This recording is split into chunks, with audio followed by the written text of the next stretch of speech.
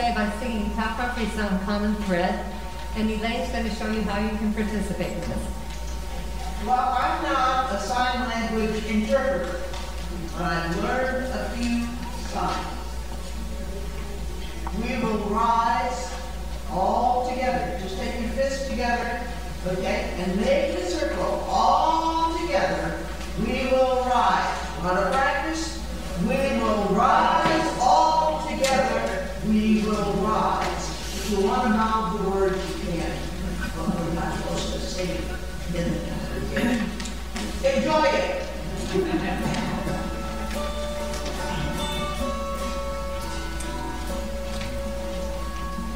In a many-color garden, we are growing side by side. We will rise all together. We will rise. With the sun and rain on us, not a road that we deny. We will rise all together. We will rise. We will rise like the ocean. We will rise like the sun. We will rise all together. We will rise. In our many-colored fabric made from strands of common thread, we will rise all together. We will rise. We can feed our grain to cattle, and the rich man will be fed. We will rise all together. We will rise. Or we'll feed our grain to people so that millions will have bread. We will rise all together. We will rise. We will rise like the ocean. We will rise like the sun. We will rise all together. We will rise. No more will there be hunger in these strands of common thread. We will rise all together. We will rise. In the cold and fear and hatred, look and dignity we stand. We will rise all together.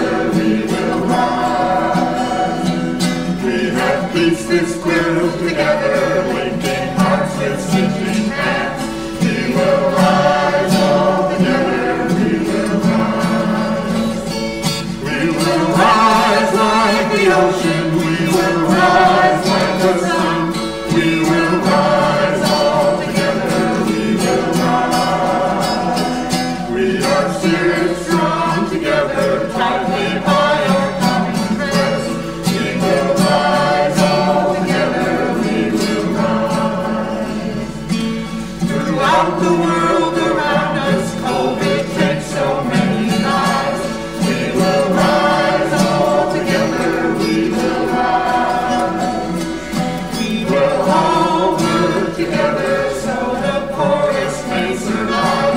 We will rise all together. We will rise.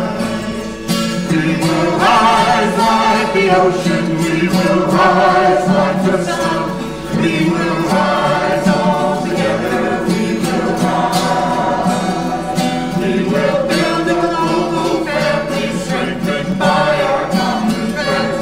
We will rise all together. We will rise. We will rise all together. We will rise.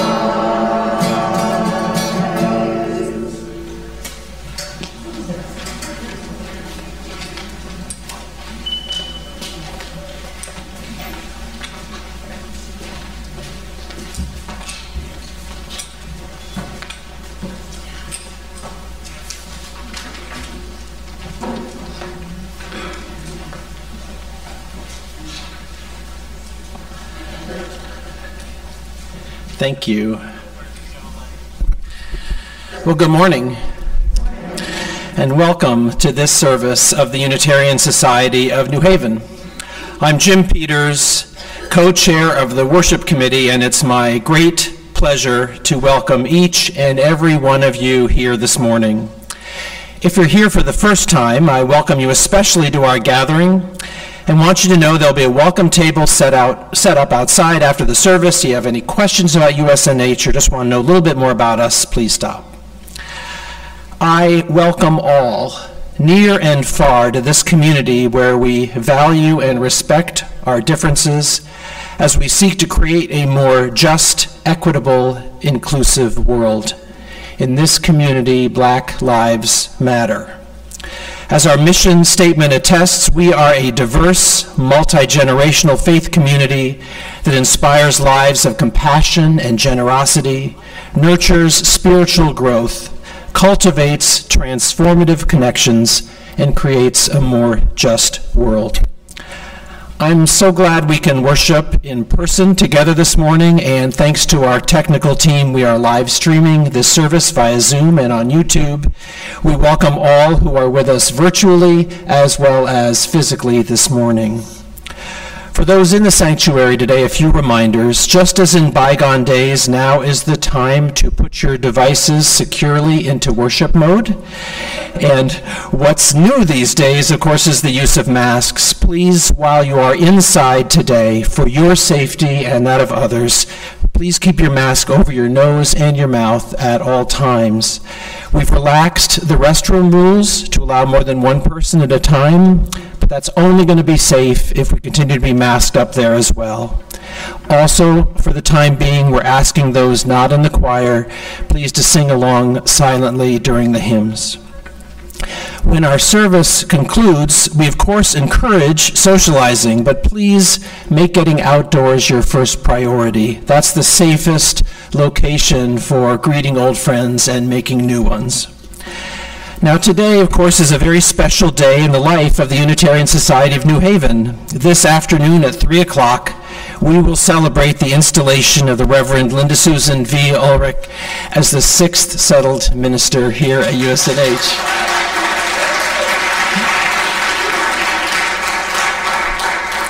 And just to prove that it's a big weekend, this last Thursday, November 11th, marked the 70th anniversary of our formal gathering as a community. Many people over many months have been planning for this day. We had hoped back in the heady days of June that we would be able to have a gala 70th birthday party this weekend. But as the weeks passed, it became clear that a big indoor dining event just wouldn't be safe enough to consider now. As we let that hard truth settle in our bones, our group did come to a realization: this big birthday doesn't have to be celebrated all at once. Instead, as the year continues to unfold, we'll have time to reflect on our past in many different and creative ways. And when the science tells us it's safe, we can have that birthday party hopefully in the spring. This morning, we seek to honor our 7 decades of history in a special way. Thanks to Jane and Dick Platt and many others, we have in our possession a vast archive of material dating from our earliest days as a gathered community. With the help of a diligent team of archival excavators coordinated by Cindy Chelkin, we will this morning hear from each of our previous 5 settled ministers, and then we'll hear words from our about-to-be 6th settled minister as well. These are pieces of sermons or other materials. It's just a tiny sampling, but we felt that each of these voices across 7 decades should today be heard once again in our midst. So, friends, this morning we attend to our past with respect and appreciation, knowing that our present and our future don't just arrive, they emerge out of a context, out of a shared history. Ours is a story that continues to be written. Come, let us look ahead with confidence and resilience and openness, informed and supported and strengthened by where we have been. Come, let us worship together.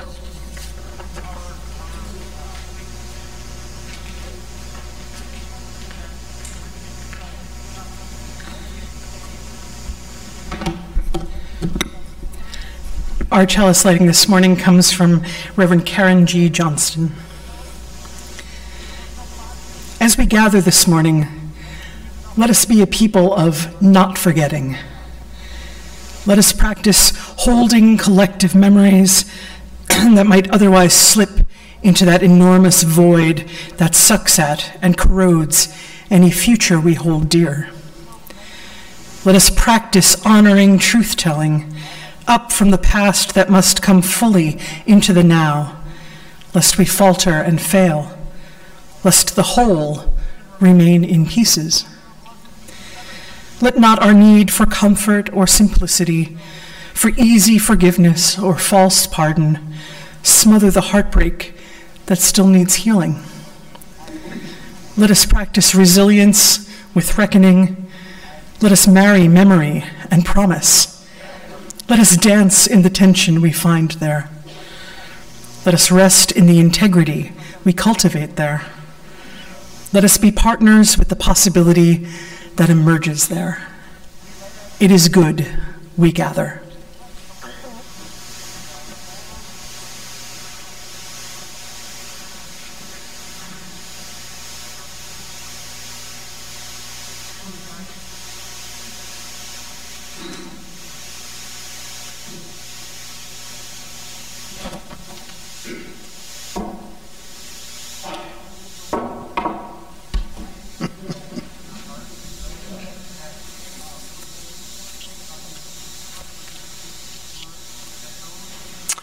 Hi,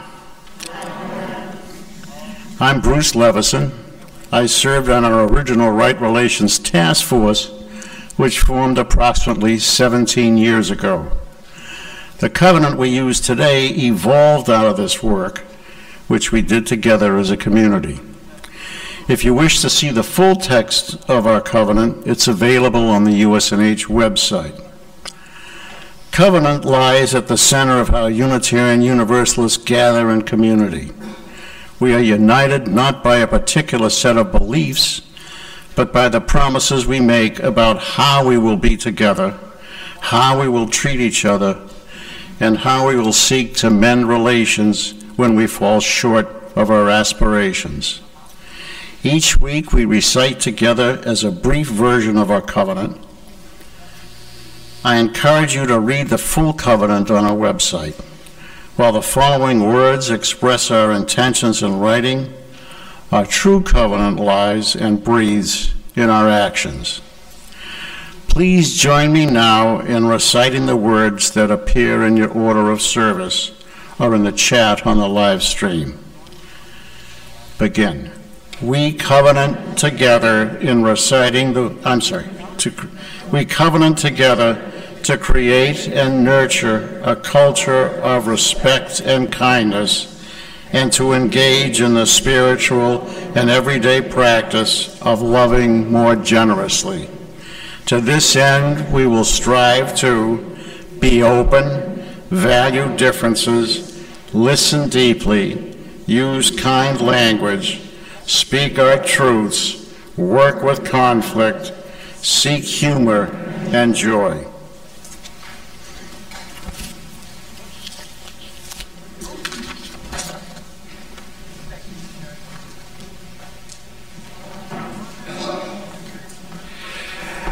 As Jim mentioned, for now we ask that you refrain from singing along with the hymn as Erica and I sing, but we invite you to listen, meditate on the words, or contemplate the music as you wish.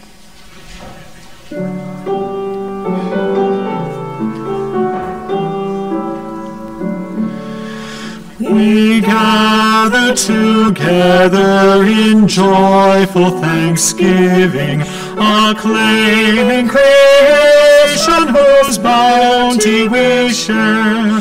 Both sorrow and gladness we find now in our living. We sing a hymn of praise to the life that we bear. We gather together to join in the journey, confirming, committing our passage to be a true affirmation in joy and tribulation, when bound to human care and hope, then we are free.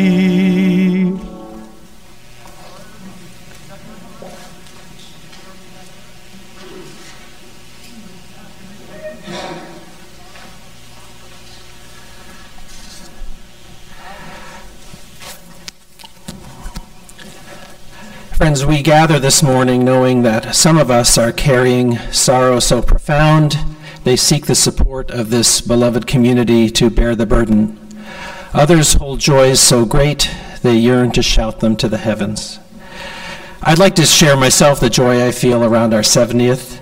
I can't decide if it's an anniversary or a birthday. I keep going back and forth, but whatever we call it, it feels like an amazing achievement, and I feel very joyful about that.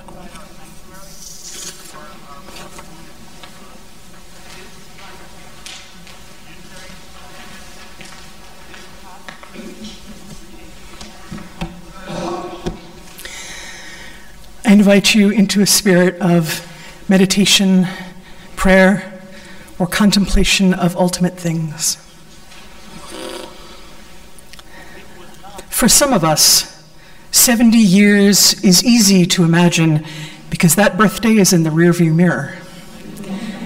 For others, 70 years is a length of time that's nearly unfathomable. Today, I invite you to contemplate what has happened during that period for this congregation. The children born, the couples celebrating their relationships, the families mourning a loved one, the laughter, the arguments, the musicals, the budget discussions, the breathtaking moments and sorrowful disappointments, the perfectly placed word, the sacred silences. As we spend some time in that silence, let any stray sound take you deeper inward. Let us share some sacred silence together.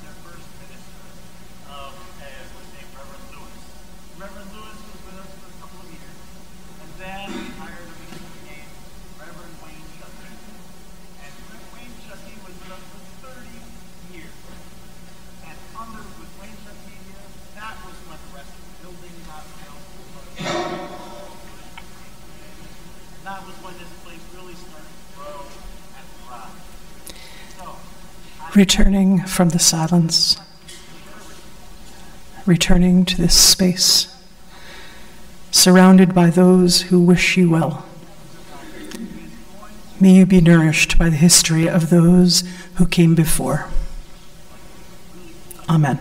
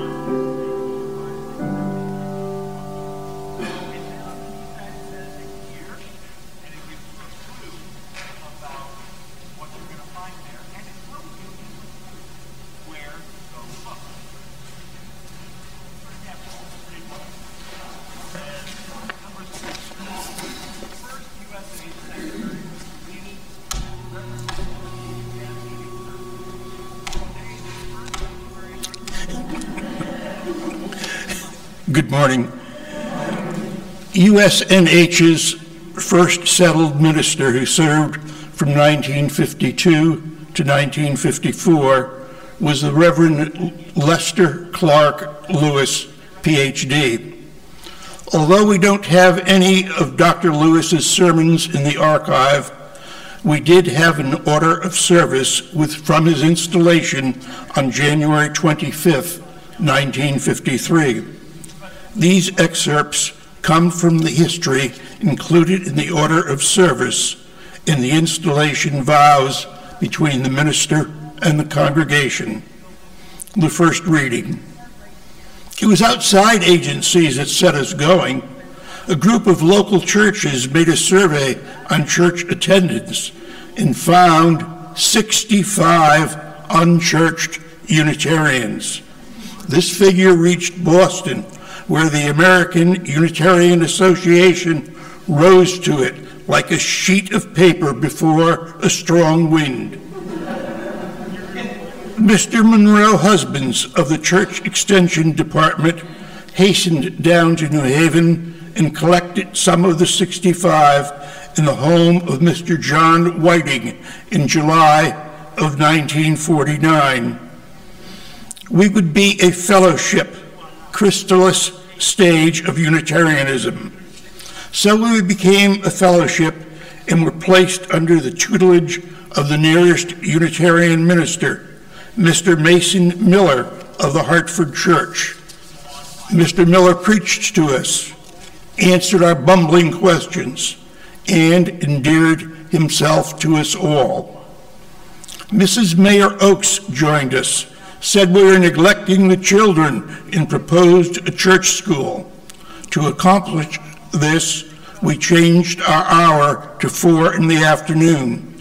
The fellowship and the school were advertised in the papers, and attendance grew. The chrysalis was beginning to burst.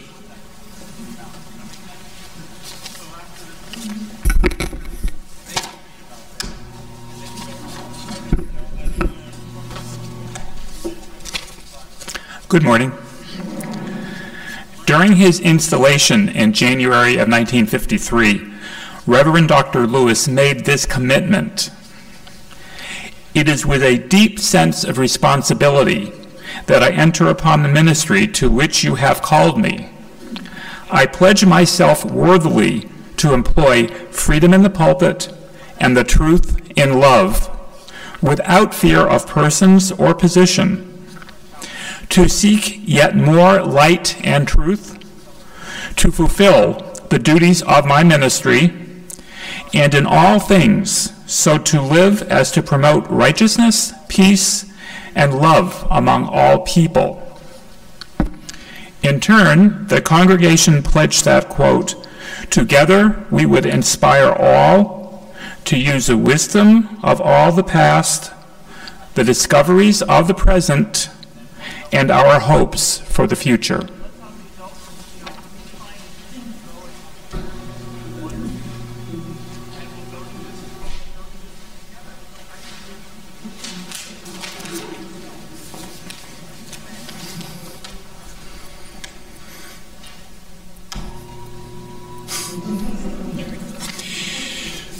The Reverend Wayne Chattee became USNH's second settled minister in 1955 and served until 1985. This excerpt comes from a sermon entitled Worship, Who, How, and Why, delivered on January 20th, 1980. Worship can be, as it has been in the past, a deliberate effort to understand and appreciate with all one's being those aspects of experience, those realities in the universe on which we feel ourselves to be most dependent for our well-being and growth. It can be, as it has been in the past, a motivating force which enables us not only to appreciate and celebrate these aspects of life, but which relates us to them in ways which draw from us activities and responses that change our lives and the life of the world.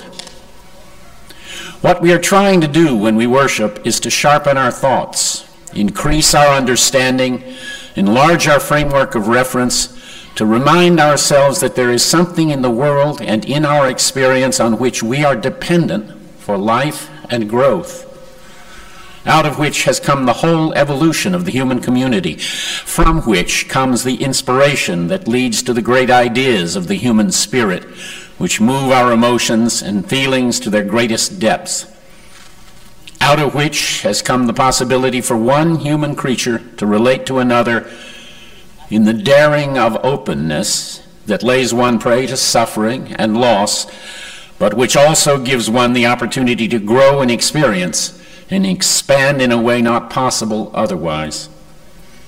And so we come together to celebrate, to sing and speak the words which say what we believe about life, to share our thoughts as we think together on what life is, about what it could be, and what we want it to be, and about how maybe we can work a little harder to see that it becomes that way. Let us therefore worship in spirit and in truth, for in such worship we shall fulfill ourselves.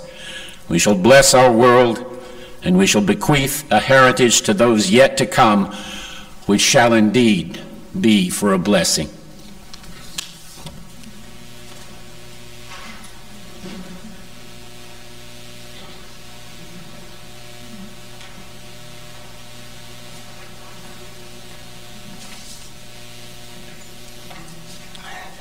Good morning, I'm Jane Platt. I'm here because of my belief.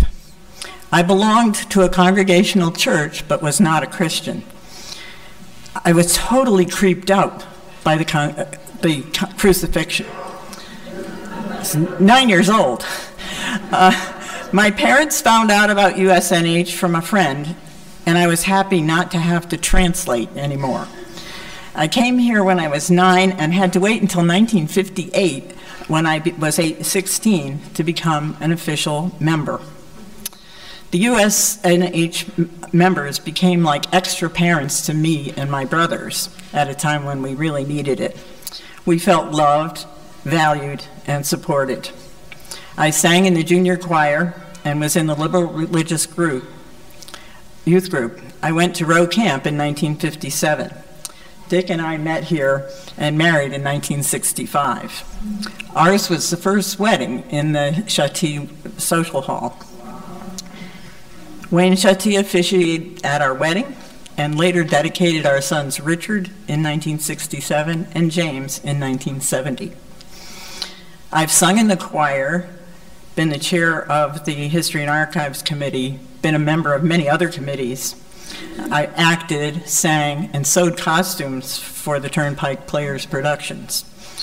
The productions we had always had a positive message, and there were always enough parts so that everyone could be in it, from youngsters all the way up to octogenarians. And so we got to know each other well, and it was a really good feeling. We all help each other here. Members make it possible for us to do social justice work. We have a food pantry, so we can contribute to that. Melinda and Sally organized a Safe for Seniors protest around George Floyd's killing, and I showed up with my sign, Justice in My Lifetime. And the local reporter picked up on that and said, some of these people have been protesting for decades, which is true. Sharon and Tanisha run Waverly, and that gives me the ability to read to the children and knit scarves and hats for them. And I got my Black Lives Matter pin here. As time went on, I became clearer about my beliefs, but in this religion, that's a job that doesn't stay done. This feels like a close family that helps me be my best self.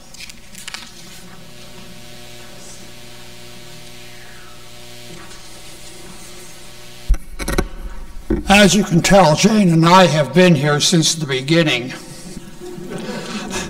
My family were longtime active members of the Congregational Church in Milford. I recall as a child wondering why there were so many different churches and religions which sometimes bickered or even fought each other. Wasn't it more important to lead good lives, treat each other fairly, not to lie or cheat, and so on? My father became interested in Unitarianism during the 1940s and joined the Unitarian Church of the Larger Fellowship because there was no congregation near us. Soon the members from Connecticut were meeting together and occasionally visiting the Unitarian churches in Hartford and New London, which were the only Unitarian churches in the whole state at that time. As our group grew, the Fairfield County members formed the Westport Church, and the New Haven area members, along with like-minded others, formed USNH. I now was in a church that was to my liking. I have been an active member ever since. It is here that I met my wife, Jane, whose parents were also early members. I consider this my longtime second home.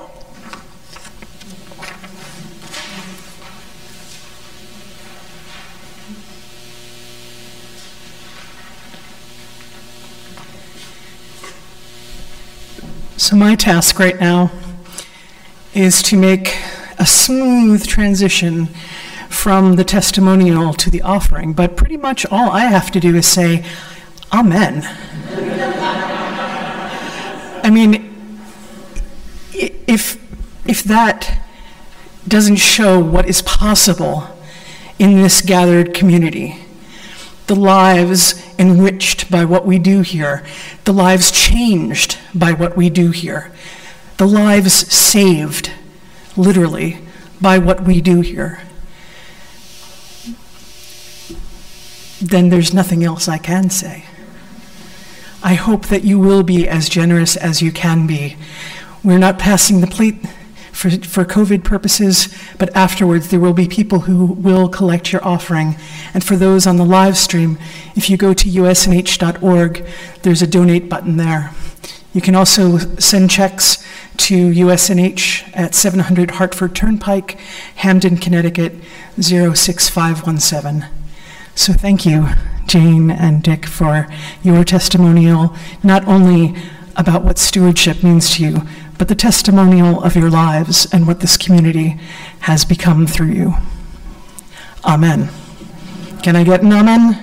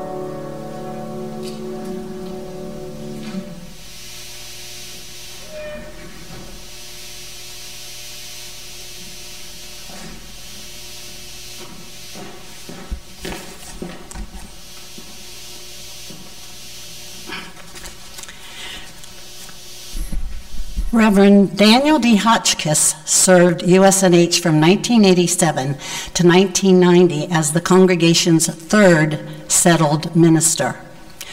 The first sermon excerpt comes from the Ministry of Music, delivered on December 4th, 1988. The second excerpt comes from the New England Heart, delivered on February 6th, 1989. What's most important to me as a minister is that the musical work is so deeply related to the whole work of the church. The work of the church is to be a caring community, a transforming community, and a worshiping community. Our music program does all three. Our feeling of the power of music probably is rooted deep in our personal and evolutionary histories. Our earliest sensations are of rhythm, mother's heartbeat. Tempos faster than a heartbeat raise our tension. Slower tempos build suspense. Tempos of 70 to 80 beats per minute feel about right. The ministry of music touches what is common in us all. It reaches back into our personal and evolutionary histories and reminds us of the deepest rhythms of reality. At the same time, it climbs to the heights of style and refined feeling and high culture, reminding us that those heights must be climbed again and again by every generation.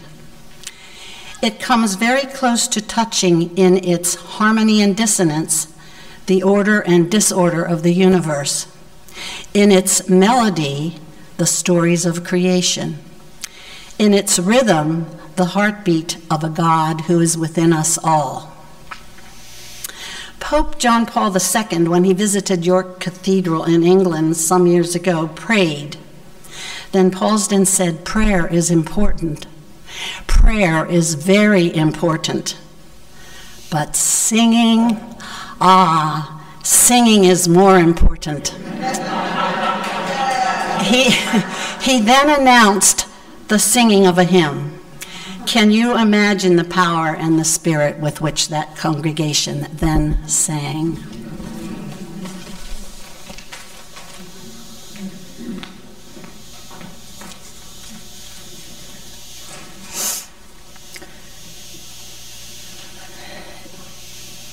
David Rankin, a Unitarian Universalist minister who has served churches in San Francisco, Atlanta, and Grand Rapids, once remarked that every community has its characteristic spiritual problem. In San Francisco, it was rootlessness. In Atlanta, it was ambition. In Grand Rapids, it was guilt. In every case, the problem has a flip side. In San Francisco, the flip side of rootlessness was freedom. In Atlanta, the flip side of ambition was productivity. And in Grand Rapids, the flip side of guilt was an admirable sense of responsibility. I've only had 2 ministries, but so far, my experience bears Rankin's out. In Boca Raton, Florida, the overwhelming spiritual problem was loneliness. There are lonely people everywhere, but all of South Florida is like a freshman mixer. Can't take credit. Almost everybody just moved in, and almost nobody knows anybody. The flip side of loneliness is a real sociability. People look to one another for companionship, and they learn to find it in the condo association, in a golf club, or in a church. Where everyone is lonely, barriers between people come down quickly. That leaves New Haven, Connecticut. I've only been here for 2 years, but so far as I can see, the spiritual problem and its flip side have the same name: seriousness.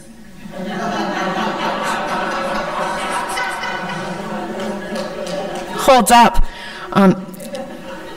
As a problem, I see seriousness in haggard faces struggling into evening classes and committee meetings.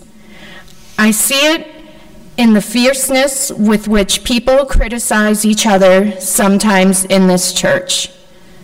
I see it in the issues people bring to me in counseling. Feelings of failure, guilt for falling short of high ideals, the sense that somehow, in addition to prospering financially and caring for 3 children and a disabled parent, I should be doing more to change the world. Where but in New England could you have a church that has active committees for finance, office administration, worship, social responsibility, and religious education, but at the same time has a lack of volunteers to organize social activities? Our seriousness has many benefits. This church includes many people who in different ways live their ideals. Next week, we'll be hearing from some of our former Peace Corps volunteers. We have more than our share of people here whose daily work involves earnest, dedicated service. Quite a few of us are active, either full or part-time, in political activity. And even those of us whose work is less obviously philanthropic hold ourselves to a high standard. Talking to people, I'm reminded of those 17th century Puritans who kept meticulous journals, keeping for posterity the sins and virtues of their daily lives. Let me say, I love it here. I'm a serious person too. I don't believe in an angry, judging God, but I don't know that it would make much difference if I did. Like Henry David Thoreau, I feel obligated anyway to make my life, even in its details, worthy of the contemplation of my most elevated and critical hour. And so I'm speaking to myself as much as to anybody else when I say, take it easy. Take it a little easy on yourself and on each other. Play, relax. Increase your tolerance of inconsistency and failure and disorder and deficiencies. Smell the roses and enjoy the people. Do something now and then that has no higher purpose.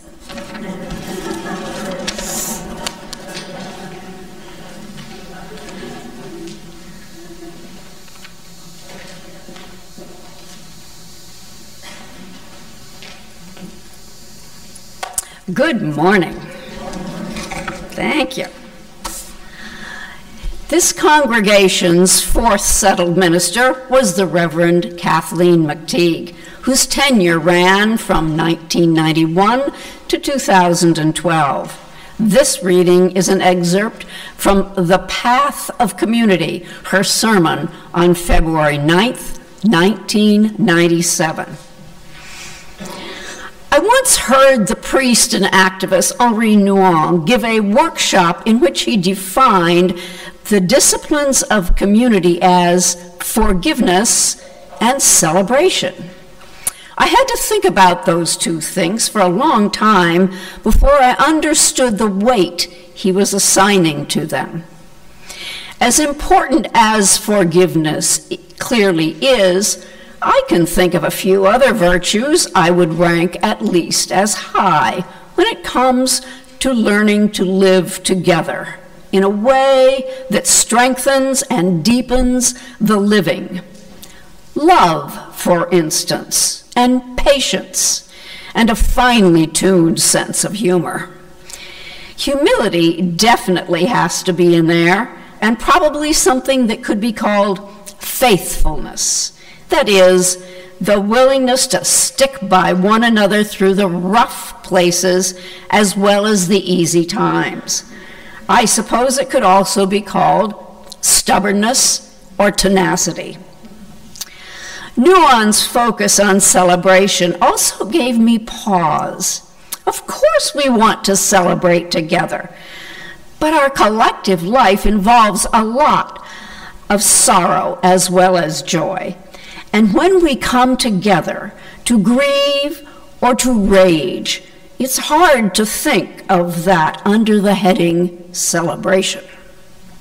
But I tried to look more deeply at his reasons for choosing these two, for holding up forgiveness and celebration as the central practices, because Henri Nouwen really chose community as his spiritual path. He could have stayed in academia, where he lived and worked for many years, or he could have lived as an isolated monk, or used his fame to travel and lecture all his days.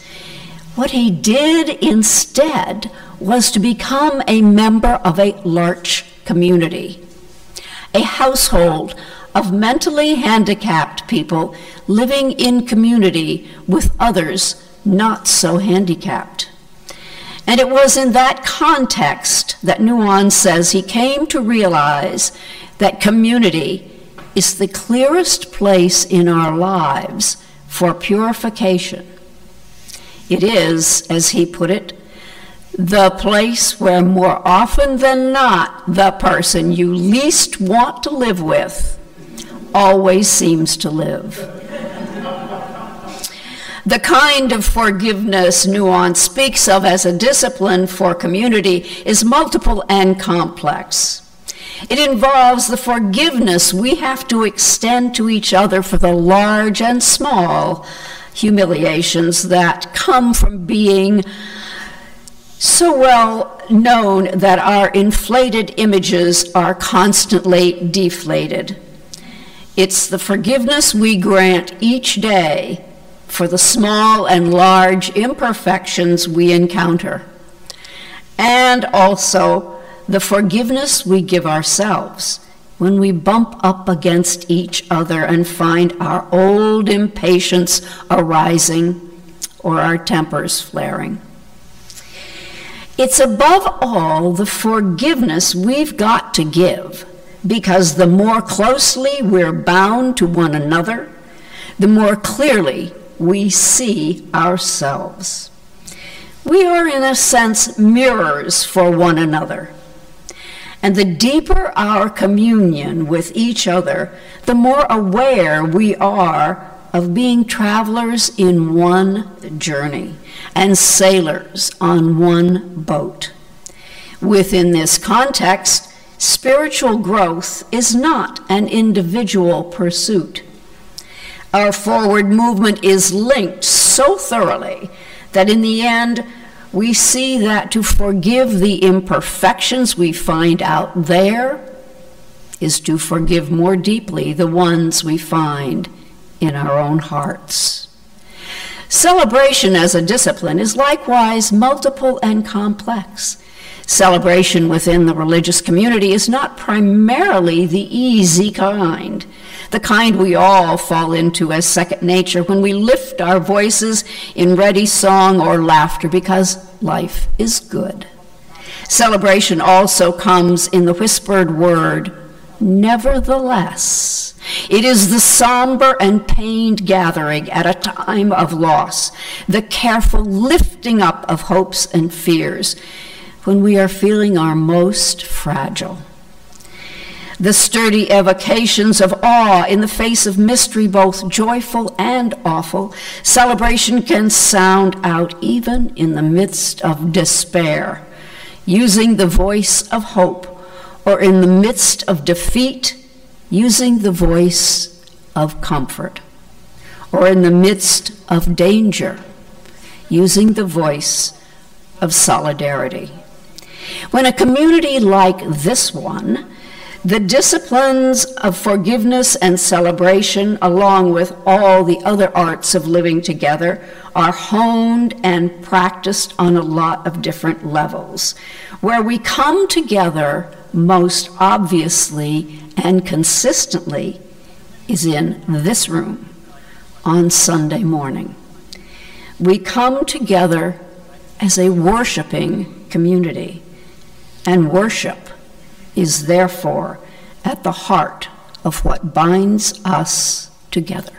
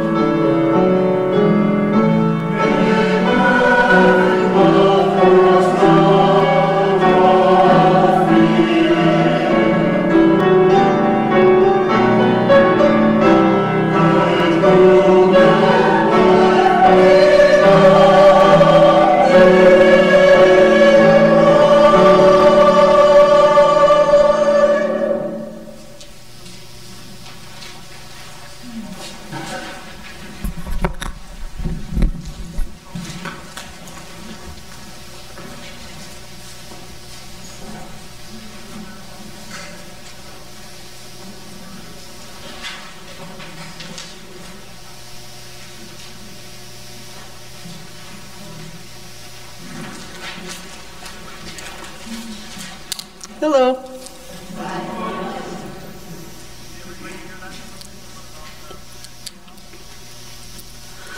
Reverend Megan Lloyd Joyner served USNH as the 5th settled minister from 2015 to 2019.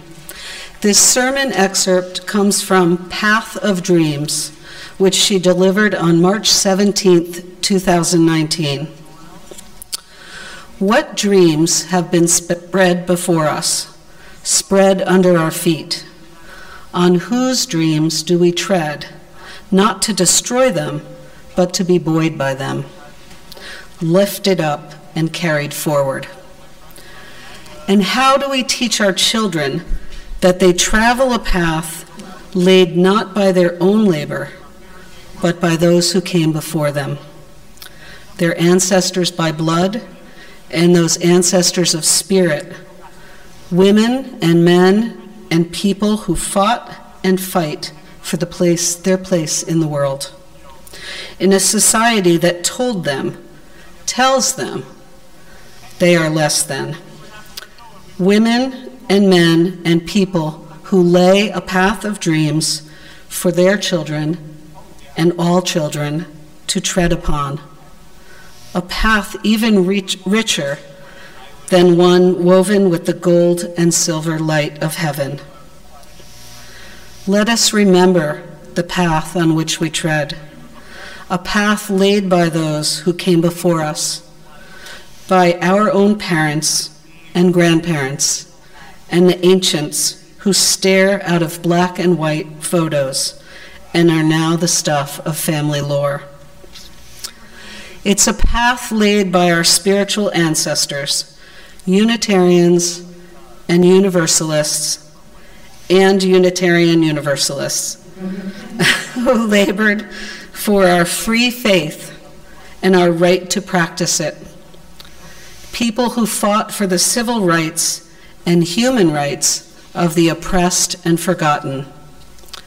It's a path laid by the founders of this congregation, who set out to create a society in which people would unite to express and enrich their spirituality and humanity, to seek meaning and truth in their lives, to discover, preserve, and cultivate beauty around them and within themselves, to celebrate the joy of being together in song and story, myth and meditation, to continue religious education for themselves and their children, to foster tolerance and welcome diversity, to form a loving community that manifests this love in caring acts, and to work courageously for justice and peace in our world.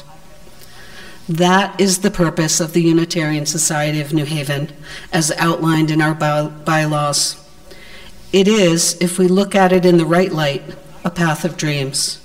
It shimmers beneath our feet and stretches far into the distance, inviting us, daring us to follow it.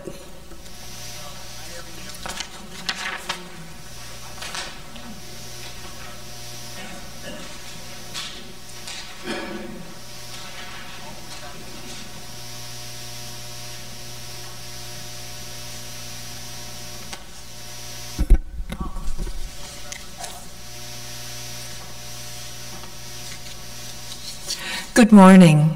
These words of Reverend Linda Susan Ulrichs are excerpted from Love is the Root of Nonviolence, February 14th, 2021. One question that has plagued me over the last few years is what happens to nonviolent resistance when your opponents seem to have no integrity, or at the very least are willing to ignore their consciences to pursue their selfish goals, whatever the cost. How can moral suasion work on people who demonstrate a lack of moral compass? As I've watched recent victories for fairness unfold, despite widespread efforts to suppress them, the recent voter turnout in Georgia leaps to mind. I'm reminded of one of my all-time favorite physics metaphors.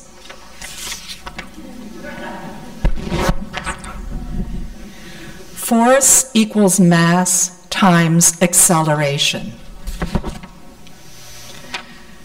There have been so many forces out there trying to push us past on voting rights, push us into the past on voting rights, on international asylum agreements, on climate change, and many, many more. When we're trying to counter people in power who would use force against us, it can feel like we're pushing back on so many fronts that we can't build up enough speed to make a difference. Here's the thing, though. If you can't increase your acceleration, then you need to increase your mass. You need to get more people involved. You need to have more and more communities joined in solidarity and pushing back against oppression. Those recent victories I mentioned are rooted in relationships. A voter receiving a handwritten postcard in the mail, or getting a phone call to help them find their polling place, or talking with a volunteer at a campaign event. And those relationships, those brief approximations of the beloved community, and more mass to the mass movements for justice. I want to point out something in this formula that looks tiny, but has significant implications.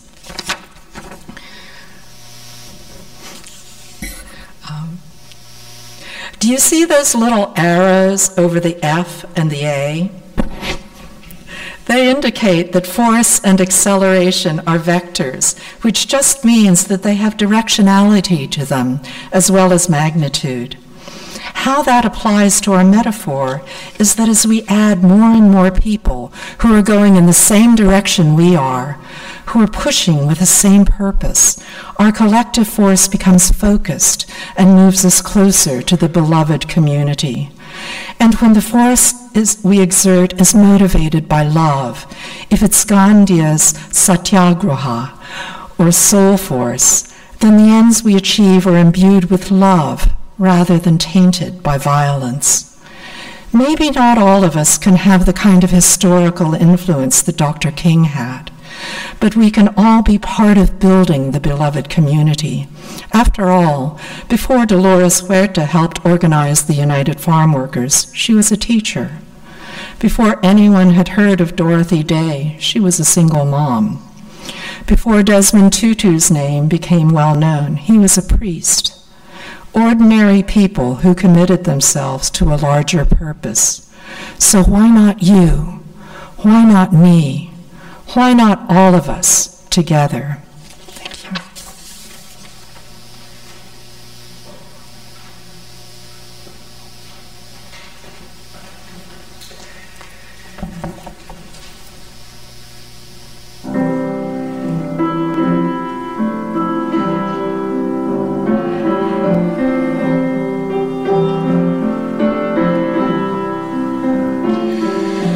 Let this be a house of peace, of nature and humanity, of sorrow and elation. Let this be our house, a haven for the healing, an open room for question and our inspiration. Let this be a house of peace. Let this be a house of peace. Let this be a house of peace. Let this be a house of freedom, guardian of dignity and worth held deep inside us. Let this be our house, a platform for the free voice, where all our sacred differences here shall not divide us. Let this be a house of peace. Let this be a house of peace. Let this be a house of peace. Let all in this house seek truth, where scientists and mystics abide in reverence here. Let this be our house, a house of our creation, where works of art and melodies consecrate the atmosphere. Let this be a house of peace. Let this be a house of peace. Let this be a house of peace. Let this be a house of prophecy. May vision for our children be a common theme. Let this be our house of myth and lore and legend, our trove of ancient story and cradle of our tender dreams. Let this be a house of peace. Let this be a house of peace. Let this be a house of peace. Let this be a house of peace. Let this be a house of peace. Let this be a house of peace. Let this be a house of peace. Let this be a house of peace.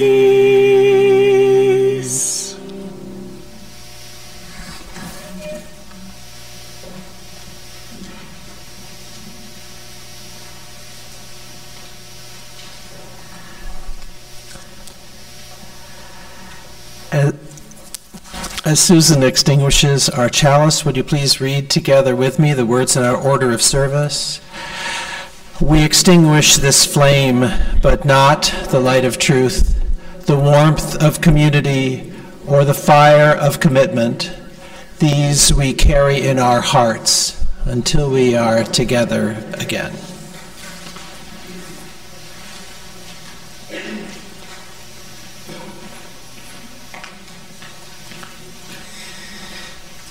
Friends, it is good to look back on where we've come from, to see the path that has been forged on our behalves, the place that people built before most of us were born. When you've got founders in the house, what do? But like those famous trees planted by people who will never know their shade, we now are the inheritors of that legacy, and we build what comes next.